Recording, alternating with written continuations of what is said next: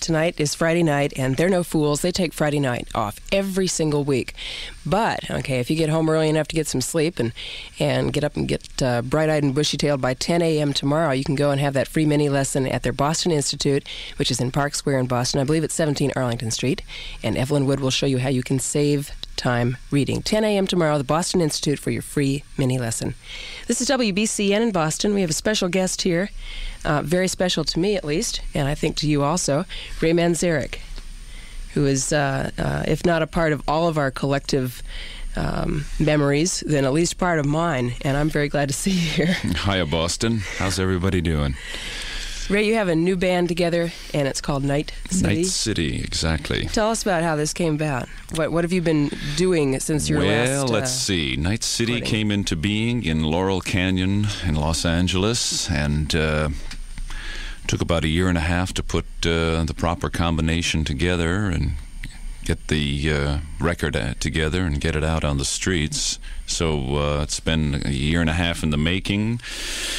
After doing a couple of solo albums for Mercury, I got tired of being a solo artist and missed having a rock and roll band, missed having a bunch of guys to play with and live with and fight with and suffer with and all the things that rock and roll musicians do, and giving themselves up to the music, that kind of thing. The people I had been working with in the studio and on the road, just somehow it just wasn't quite right. I really wasn't getting off.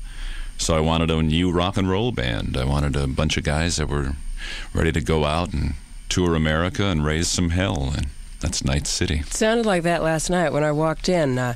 As we were discussing earlier, the set times are a little bit obscured by the fact that there's a lot of equipment being switched around down there. Yeah, we're at Paul's Mall tonight and tomorrow and Sunday, but exactly when the show times are, who knows? Well, you can always call Paul's Mall and find out when is Nite City hitting the stage. Right, that's what I'd like to know. Because it sounded like a real band. Oh, yeah, we had a great time.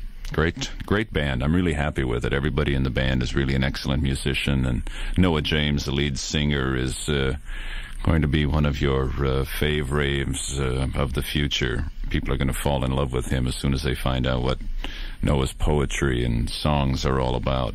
Very unusual guy, very obscure kind of person, very really off-the-wall guy. From the South somewhere, from Virginia, and that whole... that mid-Atlantic belt down there where Southern poets and Thomas Wolfe and William Faulkner and people like that come from. And that's what Noah James is, except he's a rock and roller and a poet at the same time. He's got a real strong voice, too. Yeah, curiously enough, he's spent a lot of time in Alexandria, Virginia, and so did Jim Morrison, which... I didn't know anything about it until I got to talking to Noah about where he was from and all that, and he said he'd been a lot in Alexandria, and I said, well, far out, man. Morrison was there, too. So there's a lot of similarities between those two guys. Morrison was an Army brat, was he not? Navy. Navy brat. Navy brat. As I am. But Noah James was a resident of the Alexandria area. Yeah, right. Yeah. Another Navy brat. Mm-hmm. But you were an Army brat? No, I was Navy. I Navy? was under the... well, Morrison was Navy, Morrison too. Was Navy yeah, also. Right. His father was an admiral.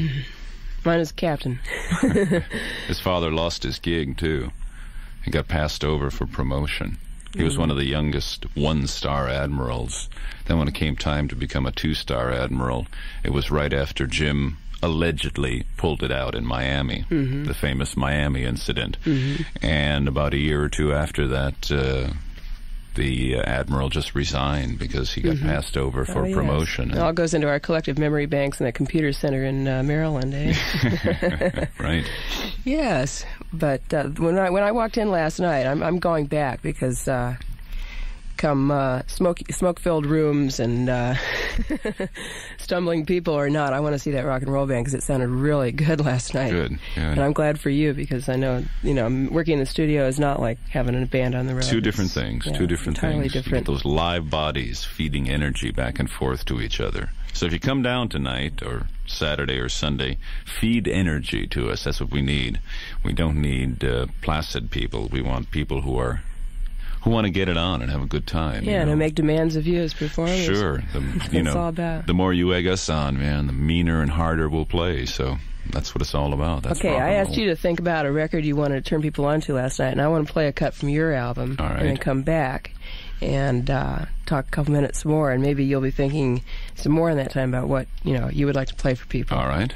So I think that one of the main points of the fact that you said the band came together in Los Angeles. Everybody at this point, at least in the vacuum pressured radio industry, thinks of L.A. as the home of Jackson Browne and the Eagles and all that. Well, I still think of it as the home of the Doors, Arthur Lee and Love, Steely Dan, and now Nite City. Exactly. It's not exactly like the Eagles. I think it has a lot more of a city feel to it. It's it's concrete and it's everything LA is, besides being out there in Southern California where there used to be cowboys and Indians. Right.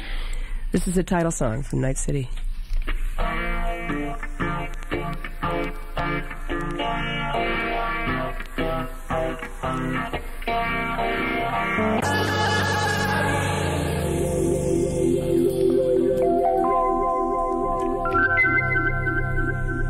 That's Nite City by Nite City.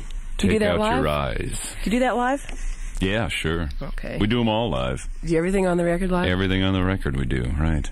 Maybe we don't do the instrumental all the time in the Pyramid. We do that depending on how large the crowd is. The smaller the crowd and the later the night and the more tired we are, then we stick that one in. But for the most part, we do all the songs in the album. What is your connection with the Pyramid revival? I can't call it a phenomenon because it's been existent for so many. Right. I mean, thousands it goes of back, years. Yeah. About 5,000 years, right. I did an album called The Golden Scarab that some people might remember, some people might have missed. And I've always been into the Egyptian thing, I don't know why all of a sudden pyramids are coming back and why there's such a big thing about pyramids, other than people are looking for alternative sources of energy, now that the big oil crunch and all that has hit. So the sun is a source of energy, and steam coming up from out of the earth, and the tides, and pyramids. Making use of one's environment. Yeah, basically. Some kind of energy. I don't know exactly what they do and whether it really works or not, but I'll bet it does. I seem to remember sometime a long, long time ago someone telling me, I think it was the first person who ever told me about Edgar Cayce, that there was at one time a civilization that was a result of the downfall of the civilization that produced the pyramids, the Egyptian whatever you would call it, reign, kingdom, and that the pyramids were actually not built by people being whipped into cementing blocks together or building them, but actually it was solar power, and it was used, that lenses were used, and the rays of the sun were harnessed to build those pyramids. Far and it was out. all.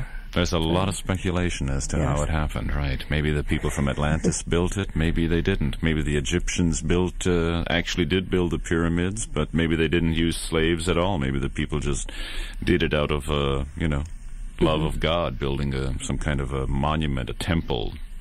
Pyramids were actually temples to the Creator, the creative force. And Egypt certainly wasn't the only place the pyramids were also. I mean, right. The Yucatan Peninsula of That's Mexico, right. there are certainly things that resemble pyramids. Sure. Well, that all comes from Atlantis. Yes. Whatever Atlantis was. I'm afraid we're never going to know. Even Jacques Cousteau went out to find Atlantis. Did you know about that? No. Yeah, that's the next Jacques Cousteau series on TV. Whenever he gets around to getting all the film cut, he went looking for Atlantis. Underwater. Unfortunately, he said he didn't find it. Yeah. It was probably there all along and still is. Maybe he's not telling us. Well, Todd Rundgren's trying on his new one. Yeah, I saw the Todd Rundgren show. We have a build-your-own pyramid included with the album, as a matter of fact. Great. I don't want to talk about Todd Rundgren's show. I thought it was awful. So I won't say anything about it. As long as you woke up in time to get out of the hall before they woke you up.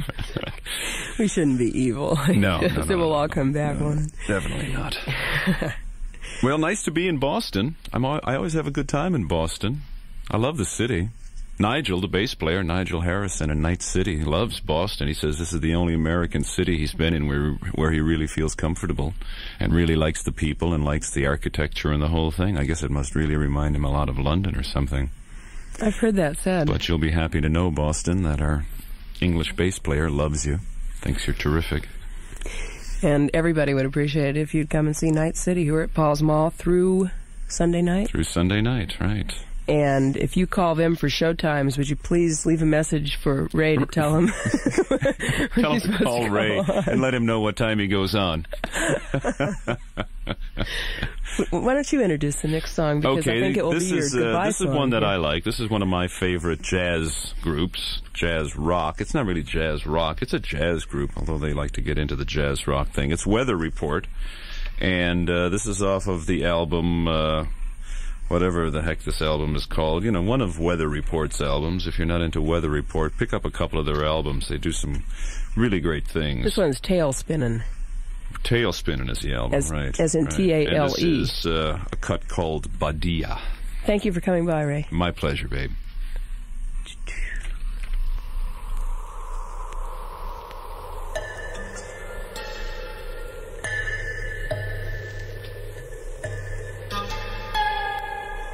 To reiterate, they are at the mall through Sunday night, along with the Lenny White Group, and they are very, very good. Back to the rock and roll days.